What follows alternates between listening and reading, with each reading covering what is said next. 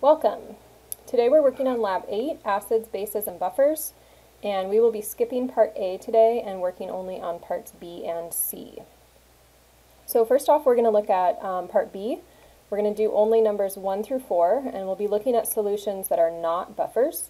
So we'll look at adding acid and base just to pure water, and here's some of the chemicals we'll be using. Water, red cabbage indicator, a strong acid and base, and we've got pH paper to help us measure pH, and then a few beakers set up here. So in the first beaker, this is Part B, we're going to add water first, 50 mils of water, and then 5 mils of red cabbage indicator, or RCI as you see it written there. The way you make red cabbage indicator is you just boil red cabbage, purple cabbage, and the pink water that you get off of it is an indicator, meaning it changes colors depending on the pH of the solution. So you can see the pH here is about 6 or so with that water red cabbage indicator mixture. For the next beaker, we're going to put the same water and indicator in, except for this time we're going to add some hydrochloric acid. Just a few drops of this should cause the pH to drop dramatically, and with that we should see at least a bit of a color change. So we add a few drops of that hydrochloric acid, and we'll stir it up to mix it.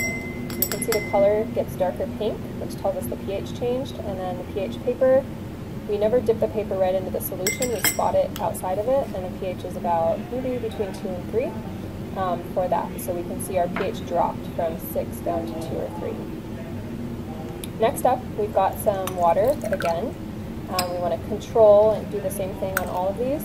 Add some red cabbage indicator, and now we're going to add some sodium hydroxide, which is a base. It's got the hydroxide in it. We could tell HCl is an acid to add an H in front. So we're going to add those few drops of sodium hydroxide. Just a few, about 4 drops like the last one. And bases have high pHs, so we're expecting when I add this to water for the pH to skyrocket, which it did. I can see the color is a very different color. And when I check the pH, when I spot that there, I can see the pH paper has turned right around like maybe a 10 or so color, not dark green turquoise color. So here's the results from B. Now we're going to work on Part C, where we make a buffer, and then we add the same acid and base to that.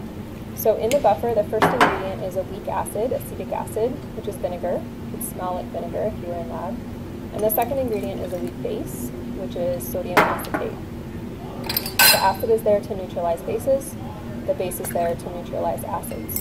We add some indicator, so we can keep an eye on what our pH is doing, kind of real time. And as we check the pH of that buffer solution, you can see it's right around 4. This wouldn't be a good buffer for your blood because its pH is too low. We need more like 7 in blood, but it's good for the experiment. So now we're going to add those same 4 drops of hydrochloric acid that we added in Part B, and we're going to see if the pH changes in the same dramatic way that it did last time. Color is just a little darker pink. When I check the pH, it's still right around 4. So no big color change, no big pH change. That's what we want from a buffer, right? We don't want things to change. That's the whole idea of having a buffer. So now we're going to add some sodium hydroxide. First a couple of drops to neutralize the acid, and then a couple of drops to match it to the sodium hydroxide from Part B. And again, boring, no color change, no pH change. So the buffer is doing exactly what it's supposed to, keeping that really constant pH of 4.